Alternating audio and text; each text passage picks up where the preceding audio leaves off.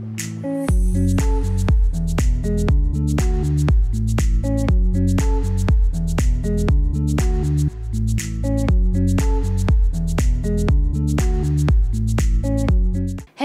and welcome to today's episode of Everyday Woman here on KTN Home, and we are so glad you are tuned into today's episode. My name is Eustace Segete. Our guest today is a virtual assistant. She is also a trainer, a mentor, and a coach in this field. She has done this for so many years now.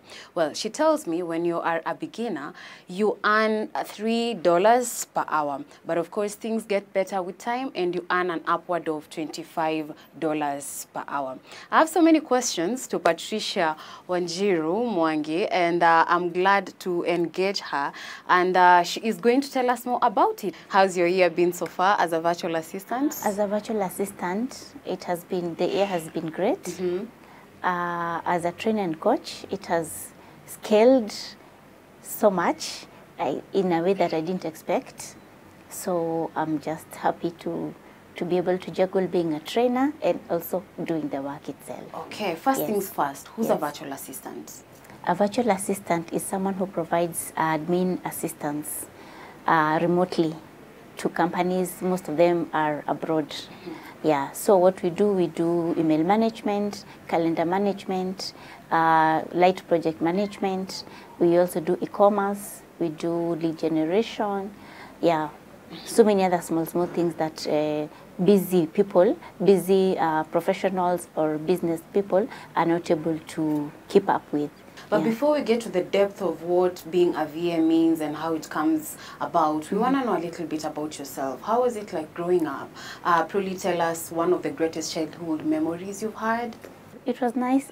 My mom always made sure we create memories to the best of our ability. Yeah. I remember we are those people who could not lack going to the show, going to the circus. Anytime there was an event, Mom made sure she bought new dresses for us and we show up to the event.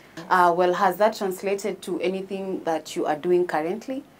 I think from that I learned that I am one person who likes experimenting and novelty. I'm excited by new things. Mm-hmm. And up to today, I think it has also shaped me, because I find that I'm excited to face on, new roles, new challenges. It excites me. I think it was because of every time I was expecting there's a circus in town, we are going to the game park. My dad was working in the hotel industry, and the hotel was in the park. So when we don't have any plan, Mom made sure that we have gone to the park. Could you also say the same way you had the exposure of enjoying all these? Mm-hmm. Probably you also had the exposure of interacting with the internet or, different equipments for you to actually get to do what you're doing today? At that time, no. I came to interact with especially computers after I finished Form 4. That was the first time I interacted with a computer. Mm-hmm. And I did not go to any computer school. When I finished my Form 4, I joined my dad where he was working, but I was a trainee. So one of the seasons, I had to go to the accounts office. It was the first time I handled a computer. Yeah. I got to learn so much from that experience that I kept building up on it. And then I could read the newspapers. The people were working with internet. The people were working, they are sitting by the computer the whole day, and that's the way they're earning a living. And I'm thinking, wow, that's nice. Because, in the hotel industry, you hardly ever get to sit behind a computer. You're either interacting with guests or cleaning up, or, there's always something to be done, but not sitting down with a computer. Yeah. So later, when I went to college, after my internship, my trainee period finished at the hotel, I went to Italy. So that is when I also built up on my computer knowledge. So at this time, you're working as an accountant, or what had you schooled for? No, I went to the accounts section, but I went to the food and beverage control section. Okay. Because I was not an accounts trainee. I was more of a hotel side trainee. an operations trainee. Yeah. So, but I had to go through all the departments for them to give me a recommendation to go to utalii. So then what happened? How did you bounce back to finishing whatever you were doing, or probably plugging yourself somewhere else to earn a living? Okay, I never really went back. Yeah. I tried for every year since I think for almost 5 years. Every year reapplying, they they kept rejecting. So at some point I gave up and I moved to the coast. I moved. My dad now was working in the coast, so I moved there with him, and then I got into the hotel industry. My dad was in Malindi. So, you know, in Malindi, Watamu, there's a lot of Italians. Yeah. So, despite that in utalii I had done front office for that 1 year, I could not do front office in Watamu because I don't know Italian. Okay. Yeah, so I went to the restaurant. Yeah, so I trained in being a waitress, and I also became one of the best a la carte waitresses. Wow. And it was also very fun for me interacting with, you know, I like new things. So every time I'm meeting new people, Yeah. you know, it was so good, but the pay was not very good, and by then I had 2 children. So I had to think of something else. And then, you know, in Watamu, it's very seasonal. Yeah, so sometimes there are guests, sometimes the hotels are closed down. Yeah. So I had to think of something that is going to sustain me. And that is how I started that tours and travel business. All right. Yeah. So you started your tour. For how long had you done it? And then, of course, how was it like for you? And how then did you find yourself on this other side where you're a VA? Okay, after I did the tours for about 3 to 4 years, Yeah. and then I moved from Watamu to Mtwapa. I continued with the tours, but at some point, I started reading about online work, Upwork. So and there was a group on Facebook that was very active about online work. So I kept following what they're saying. Oh, you know, you can actually earn as a virtual assistant. At first, I only knew about writing, and I tried writing and nothing. I could not write. So finally, when I discovered I could actually offer my services as a virtual assistant, and they said that they were advising you can create an account on Upwork, and then you can get clients. And then one of the very active guys in that group was mentioned. He was giving guidelines. This is what you do for you to get a client, for you to get the client's attention, do this. That is all the knowledge I had. So did you sign up for the training, or you're just reading off the page, the Facebook page? I didn't sign up for the training. All right. Yeah. I was just reading what they were writing, that free resources that people are just exchanging ideas and all that. Okay. Yeah. So then at what point did you decide that I want to be fully in on this one? When in the late 2017, my tours business crashed. For reasons financially, or it was more of an internal kind of issue? Yeah, it was guest cancellations, you know, a lot of uncertainty. And we had to refund a lot of clients, and then we didn't have any other source of income. Okay. So I decided, you know what, I'm creating an account on Upwork. So I created an account, and it was rejected. So I went back to the same group. I told them, I just wrote on the wall, created an account on Upwork, and it was rejected. And then they were like, no, so and so is your plug, is going to help you. So I reached out, and actually my account went live. Wow. Yeah. And at the time, had you learned enough for you to actually open that account, or you're like, I'm going to learn on the go? I knew nothing.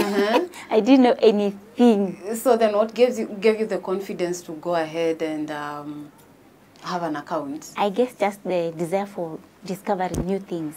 And I knew that it's whatever skill I will learn. I will learn on the way. And actually, we want to know what kind of clients are we talking about? What help is it that people look for, you know, from virtual assistants? The there are so many tasks. Yeah. For example, that first client, I was doing purchasing for him. I was purchasing furniture. So my work was to go into platforms, look for furniture, and then I make a deal and then send the driver to go and pick it up. All right. Some other clients want you to do some basic research for them. Others are too busy to handle their emails. Others want to have side hustles in like e-commerce stores, and they want someone to run the stores for them. Yeah, there's a lot you can do. Others, there are some clients you can do shopping for. Yeah. Wow. Yeah. Very many activities. And we are going to take a short commercial break. When we are back, you're going to tell us how someone actually works on such kind of tasks virtually. So stick around. We'll be right back.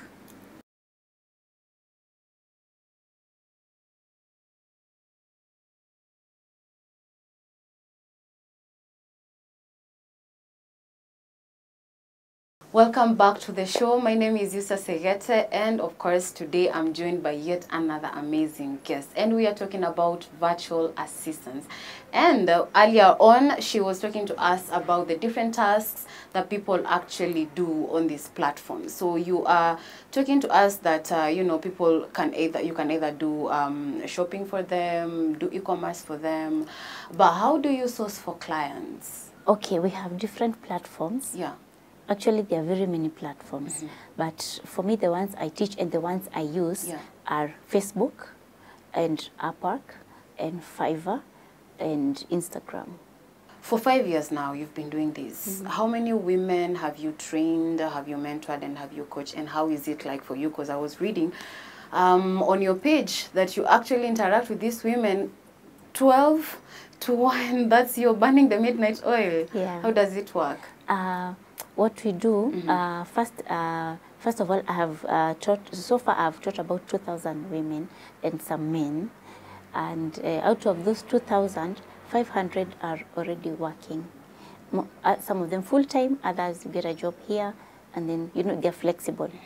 What we do, once you enroll into our program, we first teach you the skills that you need. So we teach email management, calendar management, project management. Those are tools that you need. And then you do e-commerce. E-commerce, we do mostly a platform called Shopify. And then we do CRM, customer relationships management, and we do data protection, which is very important on your working online. Yeah, and then how to use these tools like recording tools, taking screenshots, you know, how to record your voice online, because clients will have different needs. Yeah. Okay. Yeah. What are the requirements to qualify to become a trainer or to join any of the programs? First of all, you have to know English, and you have to have basic computer skills. Once you have the basic computer skills, then we're able to train you the other skills that you need to work online. Yeah. Okay. It feels kind of untrue, you know, to get that amount of money per hour. Yes. You know, the believability of people to actually believe that you can earn good money from here. How is it like, and how do you deal with any challenges whatsoever that comes with it? Every day after training, we have mentorship. So in mentorship, we have people who are already working, or people who have worked at some point, and those who are now more advanced than the rest. So we come together, all of us, and we share our experiences. So even if you have your doubts, and you come and listen to what other people have to say, and then maybe over that week, about maybe 2-3 people got work, and you hear their testimony saying, oh, I did this, and now I have my first client. That actually alleviates doubt. And as for the believability of the amount of money people are earning, like you can even check the kind of people. The good thing about Upwork, it's open. So if you check me on Upwork, you will see how much I've earned on that platform so far. Okay. Yeah. So you can check a lot of our people, a lot of our we call ourselves task managers. So you're able to track every task managers and where they are in their journey. Those are already working on Upwork. Amazing. Yeah. But why then did you decide to focus on women, moms for that matter? You know, a mom wears many hats. Yeah. I put myself, I'm also a mom, and a lot of moms were struggling, especially during COVID. A lot of moms were struggling. So I decided, let me just share my knowledge with the moms. And then at least to be able to, you know, there was a lot of struggling during COVID and the moms were really struggling. So I decided, let me share the opportunity with them. And then when the moms started succeeding, even the dads came in. They came in, and now we started even mentoring and training dads. And now we are training even youth. In Mombasa, I was a super mentor in and one of the NGOs. I was mentoring their youth. Okay. How long do the trainings take? The training takes between 2 to 3 weeks, holding factors like blackout and internet. Okay. Yeah, so it's supposed to last 2 weeks, but we always give an allowance of 1 week because of those factors beyond our control. Yeah. Paint to us a picture of how a typical day looks like for you. All right. I wake up at 5. I wake if I have slept at all. Yeah. But at 5. Oh, really? There are days you go there are without days sleep? I don't sleep at all at night. So it's more of a night job than a daytime job? Yeah, I find myself working more at night. Okay. Yeah, but there are those who work at night throughout. Yeah. By 8, I'm on my desk. And I have 5 clients, and I assign 2 hours every day to those clients consistently. Okay? And in between, I have a mentorship. After that, I go and get my baby from school. After school, I just have enough time to bathe him, feed him. I go back to, maybe if I have meetings, if there's work I've not finished, I finish. By 8 on the dot, I'm in class. Okay. I'm in class. Yeah, sometimes I have 3 classes. Right now I have 3 classes. One is a Nigerian class. The rest 2 are Kenyan classes, and they follow each other back to back. After the Nigerian class, which is at 10 to 11, I get into mentorship usiku sako, all the way so to you call it. usiku sako can go all the way up to 3, 2, 1, depending on the issue of the day. And then now if I have client meetings, I do the meetings at that time. Yeah. Interesting. Looking back at what you know now, probably is there anything you would have done differently at the beginning? Yeah. Yeah, I'm a lot. I have learned so much. I have grown so much, both in my journey as a virtual assistant and also as a trainer. Yeah. As a virtual assistant, if I had known, I would have specialized earlier. But right now, I specialize in e-commerce. So if I had known about e-commerce, I would have specialized earlier, because for one, e-commerce gives me flexibility. I have the flexibility to work when I want. You see, I can either work at night, I can either work during the day. Sometimes I can tell the client today, I'm not available online, and they're okay. Yeah. As for the training, when I started training, I did not start teaching them the skills. I just taught them how to look for work. So up to from around cohort 1 all the way to cohort 5, I didn't teach them the skills. I was just teaching them how to look for work. Until one of the lady told us, Patricia, okay, you're doing very well. You're teaching us how to work and how to look for work. But what are we working on? We don't know how to work. So I decided, oh, yeah. So I had to recall everybody back to class. I recalled all of them. I made one group, cohort 6, and I called all of them back to class. Of course, there are those who already discouraged, they didn't come back. But the ones who came back, I taught them everything.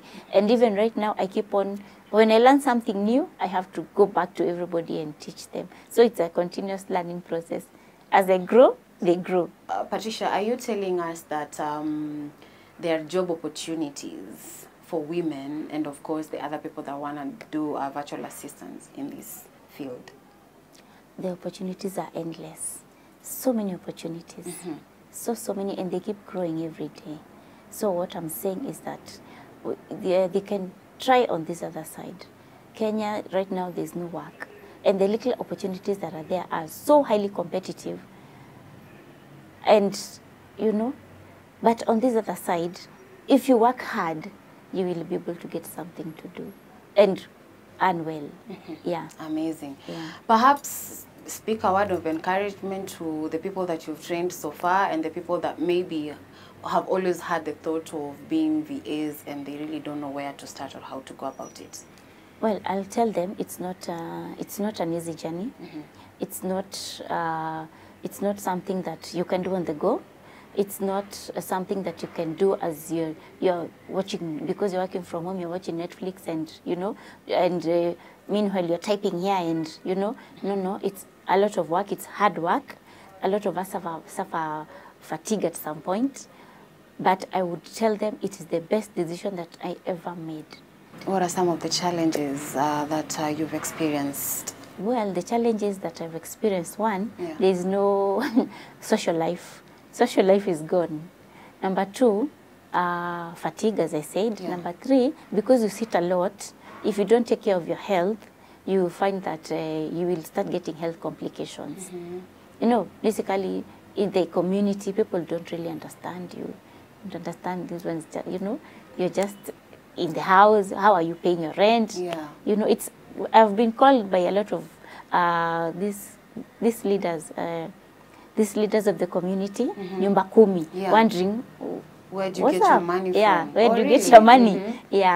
Is it but eventually they get it? Yeah, eventually they get it. So how do you recharge? When I was in Mombasa, it was easier. I could take a walk at the beach, and there's a lot of nightlife. So at some times I could just walk all the way to the main road. I was living near the beach, so I could walk to the main road, and you know, the malls are open. I just window shop, and then I go back home. I take a walk. Now here in Nyeri, I'm still trying to find out what I can do. Okay. Amazing. What's the one thing that you hold on to that really motivates you as a woman on the daily? My children. Thank you so much, Patricia, for sharing your ideas and your beautiful story here on the show. It was nice to be here. Well, thank you so much also for joining us on today's episode. This is Everyday Woman here on KTN Home. Remember, you can catch this episode on our YouTube platforms. And of course, you can always stream the show live on Facebook and on Instagram. To the amazing crew, our editor Nicole, our producer Sarah, our cameraman Stanley, Alex, and Charlotte, we thank you so much. Until next weekend, keep safe.